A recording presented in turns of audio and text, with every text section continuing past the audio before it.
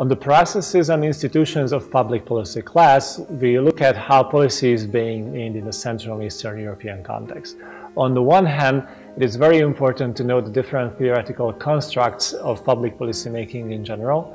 In this case, we draw a lot on the Western literature, which is sometimes very hard to apply to the Central and Eastern European context, but still we try.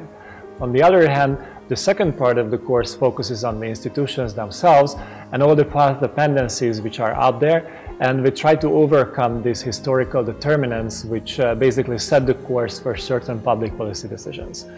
Applying the literature is only one part of the course. The significant emphasis is placed on student contributions as well.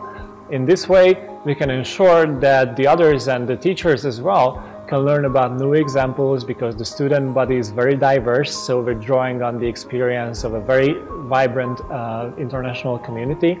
And even we can learn a lot during the presentations when it comes about policymaking in different ends of the world, starting from Latin America through Africa to the Far East and Central Asia, for example.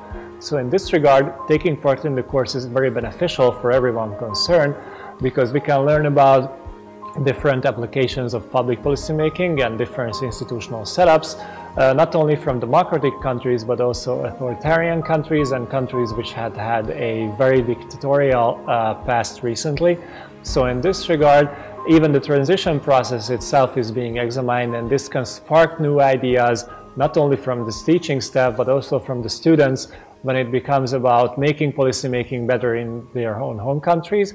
And this is one of the major outcomes of the course as well, because it enables students to analyze and dissect public policy making processes in their own countries, so upon their return, they can contribute to policy making on their own as well.